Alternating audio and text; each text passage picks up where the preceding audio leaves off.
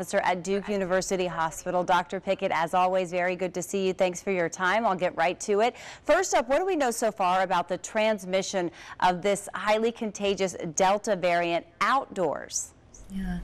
Well, outdoors is certainly safer than indoors. More space to space out, and then a bit more free flow of air.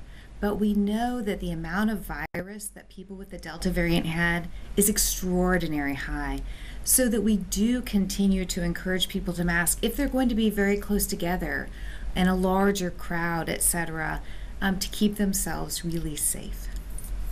Good points there. Let's talk about the Delta variant with children. I know we are seeing an uptick in cases with kids as they head back to the classroom and just start moving around more.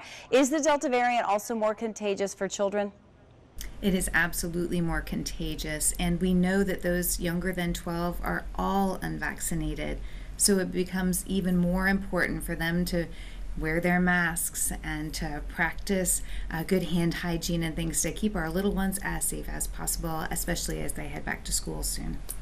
Yeah, we learned so much throughout this pandemic, so we'll keep practicing that. Now, as schools do return, should parents be concerned about transmission in the classroom?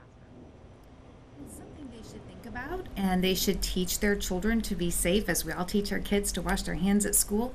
Now they should be teaching them to wear a mask at school too, because really they are very unprotected, and we know that this variant is really prevalent in our area. And so to keep our children as safe as possible, it would be best for them to mask when they're inside in a classroom, and for schools to have outdoor activities as often as possible.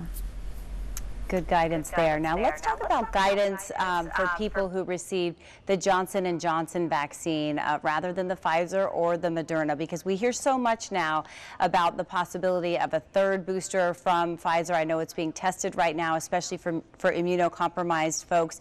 What guidance do you have for people who received the Johnson & Johnson? Because we really don't hear a lot of research about how it's faring with this Delta variant.